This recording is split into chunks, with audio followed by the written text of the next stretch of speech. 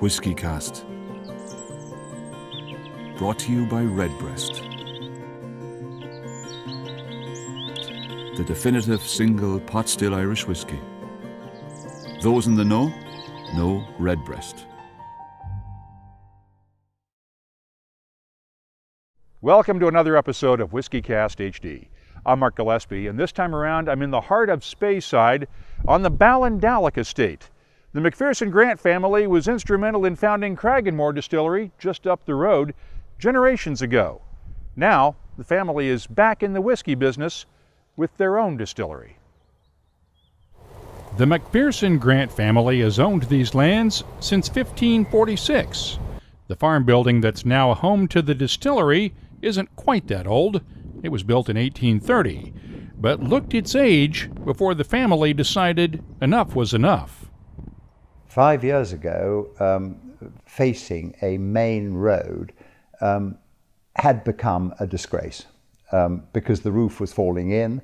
It was difficult to see exactly what else we could do. The steading is right next to the estate's golf course. Golf and whiskey just seem to go together naturally in Scotland, so why not build a distillery? We are very lucky that actually the owner of the nearby in Rothes, which can only be about 20 miles away, the owner of the biggest copper and all the pipe work that's needed, actually plays on our golf course every Saturday. So the linkage was there and we were able to build on it. And you didn't have to wait as long as everybody else that wants stills from Forsyths now, right? I think it's fair to say that we probably squeezed into a busy schedule that Richard Forsyth had on at the time. That was 5 years ago. Now, Ballindalloch Distillery is humming right along with a small staff of industry veterans running the place. Gentlemen, how are you? You here for the visit? Brian Robinson is the distillery's manager and host. He spent 8 years at Glenfiddich and 2 years before that at the Glenlivet. Okay, see you in a moment. Big distilleries I've seen, I've worked in, and they have their own merits. But the opportunity to come and be part of a small family distillery such as this one was an opportunity I couldn't ever pass up. So for me, to be here now is very rewarding, and what I hope to do, my long-term goal is to be stood in front of you in 25 years from now saying this is the Ballindalloch 25-year-old, and that would be a real honour to be able to do that. Charlie Smith started his whiskey career 40 years ago at the old Pittywake distillery. He thought managing Talisker would be the final step on his journey. And I retired from there in 2007 to relax, take it easy. And then this challenge came along as an opportunity which I couldn't turn down, to use all these years of experience to, well, not realise my dream perhaps, but allow someone else to realise theirs. And it's been a fantastic project to be part of, and still to be in the settling down phase. And I'll continue to do that until the end of this year, and then hopefully go back into retirement, improve my golf handicap, among other things. It's amazing what you can do with an old barn, given enough money and the desire to do things right.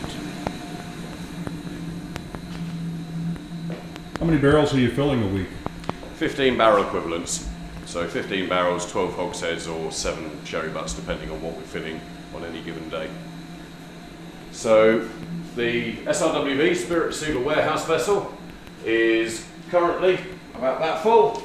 And we will do another filling run tomorrow, and it's in here that the spirit gets pumped in about an average of 67% alcohol by volume, and then before we fill into the cask, Charlie will come in, take the dip, calculate how much of our spring water we need to add to ensure that we get to the 63.5% filling strength that we use. So it's very practical, very simple. Again, we haven't over-engineered a solution, it's just a pump and a squeeze of a handle, and you fill a cask up. Why reinvent the wheel if you don't have to? And from there, obviously we need somewhere to keep the casks once they're full. So please, come and have a look at Warehouse 1. And this currently represents everything Ballindalloch Distillery has ever made. This room once housed young livestock. Now it's home to young whiskey. It's starting now to permeate through. That wonderful angel share aroma is just starting to come into play. This was actually dedicated to Forsyths when the distillery was under construction, so this was effectively their workshop. So it took a few weeks just for the smell of welding rods to disappear, but now it's starting to smell like a warehouse should. It's beautiful and cool in here. Even on the hottest day in summer, I can't imagine the temperature's going to raise particularly much, so that's giving us the ideal conditions for maturation.